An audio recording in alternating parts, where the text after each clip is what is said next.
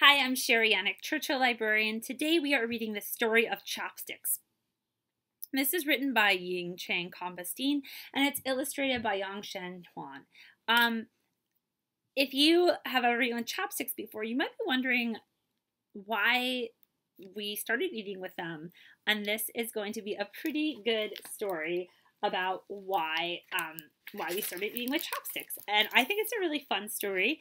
And I'm also curious, who out there is good at eating with chopsticks? I like eating with chopsticks. I definitely would say I'm not a master like some people, but I do enjoy eating with them.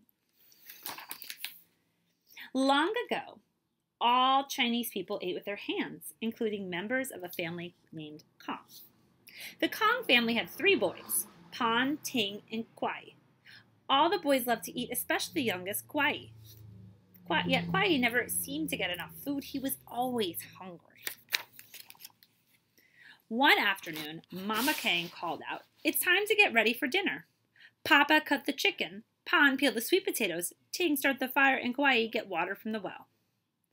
Wonderful smells soon filled the house. Kuai's tummy rumbled.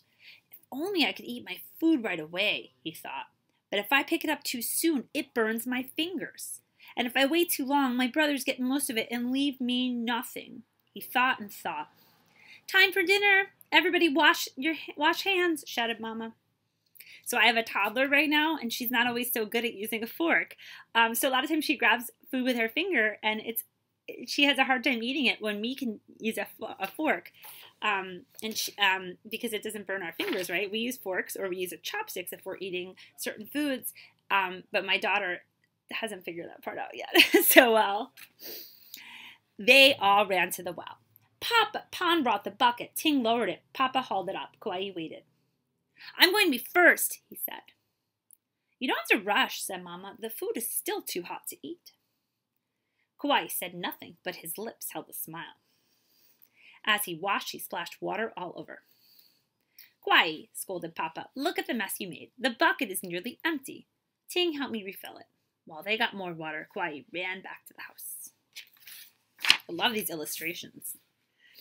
Kuai plucked 2 long twigs from the kindling by the stove and speared a chicken leg with one stick and a big chunk of sweet potato with the other. Then he started to eat. The food was still hot, yet he didn't burn his fingers. Best of all, he didn't have to race his older brothers. For once, he was going to get enough to eat. When his family finally returned from the well, they were surprised. Ting understood immediately. He ran to the kindling and got himself 2 long twigs. Pan and Papa were right behind him. In a moment, they were climbing over each other, wrestling for twigs. "Ay-yo!" they cried. Kuai never stopped eating. After a while, things settled down. Everyone had a pair of twigs, even Mama. "We should give these sticks a name," suggested Pan. "Let's call them Kuai Zi to honor Kuai, the quick one in our family," said Ting. Kuai smiled at his brother.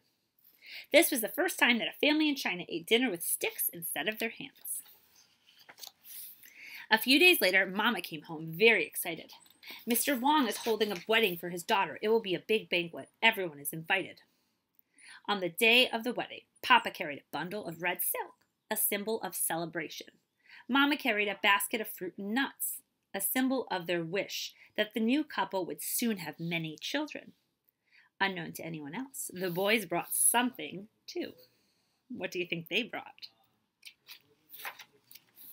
When they arrived, Kuai led his brothers to join the other children. "Look at that food! I never saw a table as big as this one." Ting grinned. "See the steam rising from that fish? It smells so good. It will be a long time before anyone could pick it up." Pan whispered to his brothers, "See those girls rolling up their sleeves? They don't want their clothes to get dirty."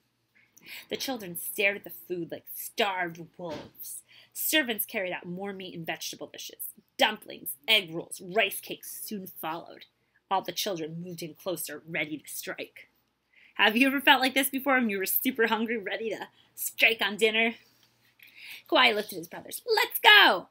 The Kong boys whipped out their sticks and attacked the butterfly chicken, wealthy peony beef, steamed buns, rice cakes, and especially the sweet 8 treasures rice pudding. That rice pudding sounds good. The other children stared at them. Some tried to grab food for themselves. "Ayo!" they yelped. It's too hot. The smart ones ran off to find their own sticks. Before long, all the children were searching for sticks. Some even climbed trees to break off branches. So you can see them here doing that. What is all this noise? Asked Mr. Wang. Soon all the grown-ups were gathered around the banquet table, even the bride and groom. Children held all kinds of sticks. A tall boy held 2 branches. A toddler carried tiny twigs. Some children had their arms full. Papa opened his mouth to scold the boys. When he did, Kawaii put a big piece of meat in his mouth. "Try the chicken!" he cried. Now Papa was too busy chewing to yell at them. But Mama wasn't too busy. "Boys!" she cried. "Boys!" Pan put a big piece of rice cake in her mouth. Now Mama couldn't scold either. Are you going to try that with your parents if they yell at you put food in their mouth? I don't think that would work out so well. But it did here.